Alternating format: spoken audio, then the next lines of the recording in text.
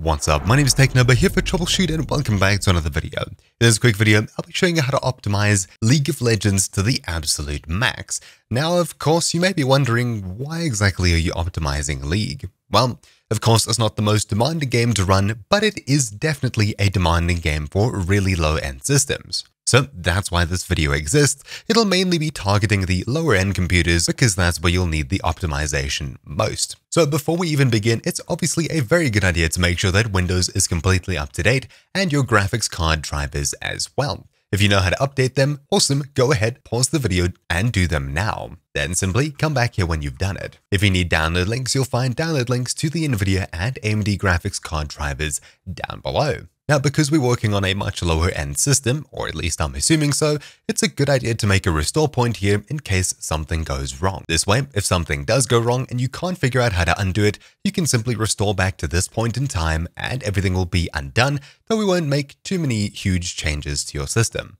Hit start and type in restore. We'll click on create a restore point. Then in here, simply locate and click on your C drive. Make sure protection is turned on. You may have to click configure first and turn it on here, then click OK and click create over here. In the restore point name, I'll be typing, say, pre-league or something along those lines so that you know exactly what this restore point is. And if you need to come back to it later, you'll be able to find it either by clicking system restore here and going back to it, or from the Windows recovery screen if you can't boot into your computer. But again, we're not going to be making huge sweeping changes. This is just in case. So let's go ahead and begin right at the start. What we need to do is navigate into the League folder and locate the main program exes. If you know where it is, great, navigate across there. Usually it's in C program files or C program files 86.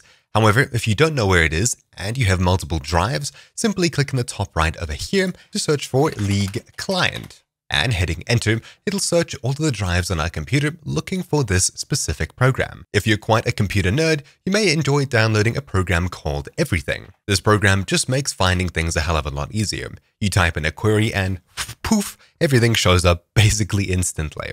Either way, when you find the leagueclient.exe, either using a program like Everything or inside here, simply right-click it and open File Location, or in this case, Open Path. When you do so, you'll see something that looks like this. This is the games folder where all of the important files are located. You'll see League Client UX, UX Render, etc, etc. What we're going to do is right-click on leagueclient.exe and then click Properties. Inside of here, head across to Compatibility and make sure that Disable Fullscreen Optimizations is checked. Then click Change High DPI Settings and tick this box at the bottom, select the application, OK, apply, and OK. Then we'll scroll up to the top and open up the game folder.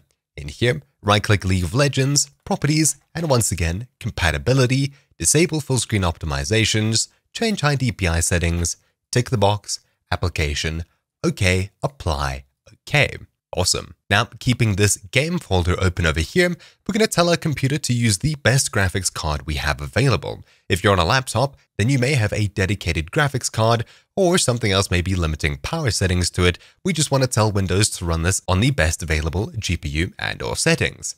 I'll click at the very top here and copy the path that we're currently in with Control-C. I'll hit Start, type in GPU, and open up Graphics Settings. In here, I'll turn on Hardware Accelerated GPU Scheduling, scroll down to Graphics Performance Preference, and select Desktop App from the dropdown. Then click Browse, and inside of this window, click at the very top, paste in the address we copied, enter, and we'll be taken back to this folder. Select League of Legends, click Add, and when it appears on this list, click Options, then High Performance, and Save. This way, it's telling our computer to use the best available GPU in our system, which is incredibly important if you have a dedicated graphics card and an integrated one. This is more common on laptops. Hit the back button in the top left and then click Home.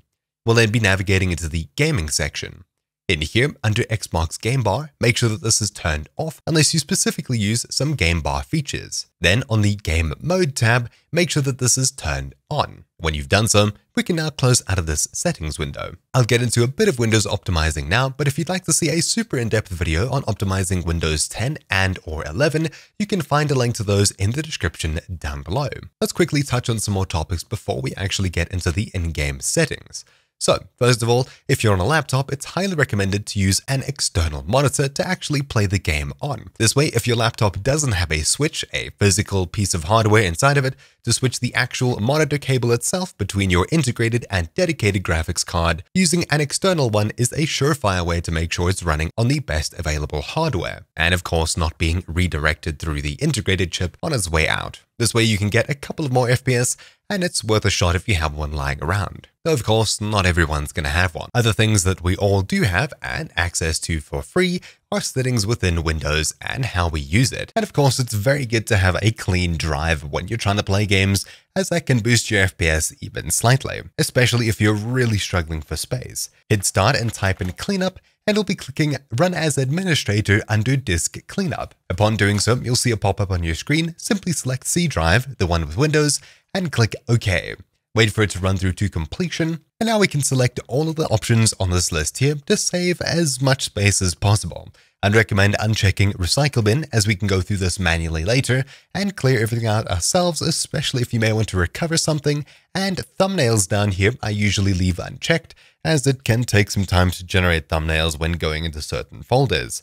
So those are usually the two that I leave unchecked. The rest of these are pretty safe to tick, and you can hit OK to run through all of these files on your computer, getting rid of needless temporary files, letting programs use a bit more of your hard drive space.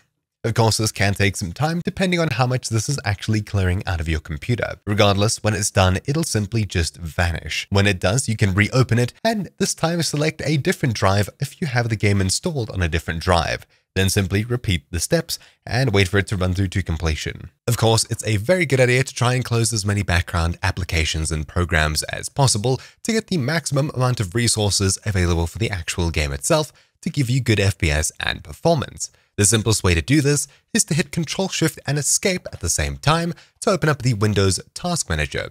On the Processes tab, you'll see all of the currently running processes. You can sort by memory, CPU, and GPU to see what's taking up what on your computer at this current point in time. Try and close as many of these as possible to save yourself some extra resources that the game can use instead. On the Startup tab, you'll see programs that start up with your computer as enabled under the Status column. Sort by status, and everything enabled you'll try to slim down as small as possible, so most of everything here should be disabled. If you find a program that you don't absolutely need starting with your computer, right-click it and then click Disable. This way, fewer programs will be running in the background automatically, which means fewer for us to close, and of course it'll speed up your boot time as well. If you're an advanced user, you can head across to the Services tab and click Open Services at the very bottom, where in here we can do the exact same thing. Every service that says automatic starts up with Windows, and we can sort by startup type to see things a bit easier. If you find a program you don't want starting up with your computer, you can right-click it, click Properties, and inside of here change it from startup type automatic to startup type manual. This way, a program or us will have to manually start this service in order for it to run in the background and use some system resources. Beyond that, there's not too much we can do to try and gain extra resources other than telling programs to use less directly. If you're a user of Steam, Discord, etc., third-party overlays are something that can take away FPS, especially on low-end computers.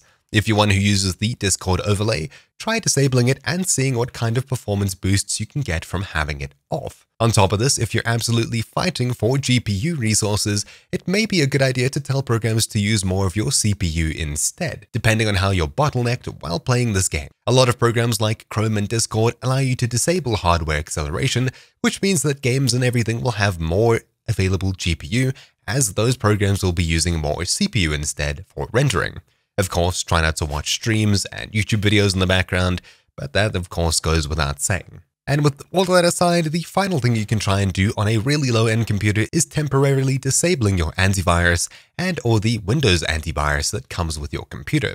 This way you can gain a little bit extra performance, but usually antivirus software has game modes where it'll automatically disable itself while you're playing a game, or at least run in a low power state. On some very low-end computers as well, you may notice that window animations may drop your FPS. There's a way to turn these off and gain a little bit back, especially for the really low end. Hit start and type in Appearance or just Performance. We're looking for Adjust the Appearance and Performance of Windows. If we click on that, you'll see a window over here that we can simply choose adjust for the best performance. This will disable a whole bunch of options here that'll give us the best performance possible on our computer, even though this is very minuscule on higher end computers and even some lower end computers. I would highly recommend making sure you have custom selected here and check smooth edges of screen fonts, as this makes things a little bit more easy to read than having this off. Clicking apply and OK will noticeably change what your computer looks like, but it is worth it as it can give you a tiny performance boost. Now, with the majority of Windows optimizations out of the way, once again in the description you'll find more in-depth guides with a lot more FPS to be gained. Now let's quickly finish off with the game in Windows before we hop into it. Opening up the game folder that I just had open, inside of here we'll navigate back and into the config directory. In here we'll find game.cfg that you can just double click and open with Notepad. You might have to right click and open with. In here, we'll scroll down to the very bottom, click at the very end here, and then enter twice to get to a new line. In the description down below, you'll either find some text to copy, or you'll find a link to download a text file that has this inside of it. I'll copy it and paste it in here. Basically, it's from performance here all the way down to hacks at the bottom. This should net us a couple more FPS on really low-end computers. Of course, if you don't like how the game looks after this, you are more than free to come in here and remove these, or at least trim them down. Say you can enable grass swaying or FXAA once again, etc, etc. Now, scrolling up to the very top of this game.config file, you'll find a general heading that looks something like this. You'll find height and width listed inside of here. Simply make sure that these match your monitor's resolution. I have an ultra-wide 3440 by 1440, yours may be 2560 by 1440, or maybe 1920 by 1080. The width is usually the longer one if your screen is sideways. This is the resolution I'm currently using it at, 2560 by 1440, 16 by 9, 2K. I'll hit Ctrl+S to save this file and close out of it. That officially marks the end of optimizing League of Legends in Windows. From here, I'll actually fire up the game itself and we'll get into the in-game and in-launcher settings. In the launcher itself, I'll be clicking the settings wheel in the top right, and starting on the General tab, there's a couple of things we'll want to change here.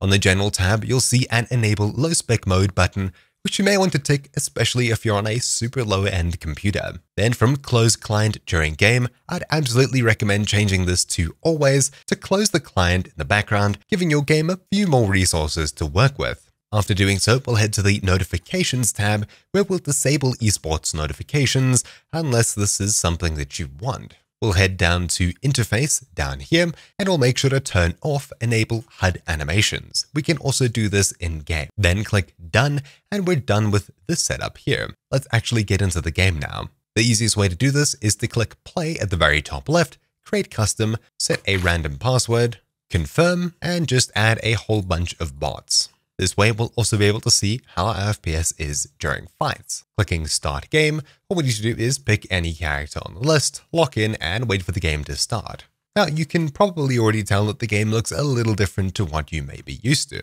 There's still quite a bit of optimization that can be done. Hit Escape, and we'll head into the Video tab to begin. Make sure that Enable Screen Shake is turned off, and that your resolution is set to the correct one that matches your monitor. Then the window mode on the right-hand side should be set to full screen for the absolute best performance. Now, obviously going into the next section here, graphics, the lower you have everything, the more FPS you're going to get. It's just how it works. I would absolutely recommend having the environment quality one setting higher than whatever you have everything else set to. So if you have it on low, set environment quality to medium. If you have it on very low, set it to just low instead. Of course, you can drop this later if you want more FPS. Either one will be setting it to low and environment quality to medium, just so that the floor looks nice and the game doesn't look too plasticky. Character inking is something you can turn off, as it'll squeeze a tiny bit of extra performance out of the game. If you notice you're constantly dropping FPS while in combat, you may want to turn down the effects quality specifically, and for just general FPS improvements, shadow quality is something you'll want to turn off. Scrolling down a bit further to advanced, the frame rate cap is not usually something you need to mess with. You can, however, set to whatever your screen FPS is, especially if you're trying to record and other programs are suffering. Usually there's very specific edge cases, such as your laptop using too much power or heating up too much. You may want to lock the FPS to something lower than you're actually getting. As it says here, uncapping frame rate may increase perceived smoothness of the game on higher-end machines. The anti-aliasing option here you should absolutely turn off. It'll give you higher FPS, though it will increase jagged edges on corners, objects, and the rest inside of the scene. Wait for vertical sync should definitely also be off as well, unless you're specifically experiencing screen tearing where the top half doesn't always show up at the exact same time as the bottom half, resulting in your screen literally looking torn in half. We can click OK from here, as everything under accessibility, it doesn't really have an impact on performance, it's just about you, and the other tabs here won't really have too much that can help with FPS. So that's really about it here. Clicking OK, you'll notice that the game freezes for a couple of seconds, maybe a minute if you have a really bad PC, and when we get back it doesn't really look too bad at all. We can start playing, and things work pretty well, obviously because this is a relatively well-optimized game, especially for lower-end computers. Other than that, it's really up to you how you play the game. If you find it absolutely unbearable with certain settings off, turn them back on or drop them even further if you need extra FPS. My game is now running at about 220 FPS, which is really good for a 2K display.